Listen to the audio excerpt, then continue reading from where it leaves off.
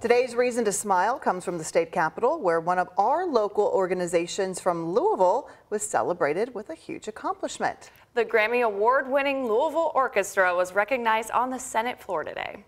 Senate Resolution 126, resolution adjourning the Senate in honor and celebration of Teddy Abrams and the Louisville Orchestra for winning their first Grammy. How cool is that? Well, multiple members of the Louisville Orchestra were there, including, of course, Teddy Abrams.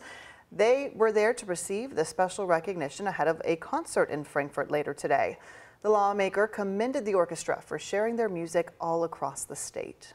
They have brought so much joy through music and the harmony of the Louisville Orchestra to all corners of the state of Kentucky.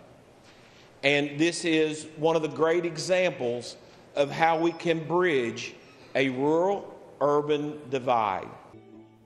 Music director Teddy Abrams won the award for Best Classical Instrumental Solo at the 2024 Grammy Awards earlier this year. So great to see them receiving this much deserved recognition. It's just incredible. And I like how they said it's more than just the Grammy, it's their work in Kentucky, because they have. Last year they took Louisville Orchestra on tour all over the state, so you didn't just have to be in Louisville to hear them. Right, and like you said, just bringing joy to everybody. Just incredible. Congratulations to them again. They deserve all of this and then some. Yeah, we're very proud to call Louisville home for the Louisville Orchestra. Okay, don't forget, send us your reason to smile. If you have something great, you can text it to 502-582-7290.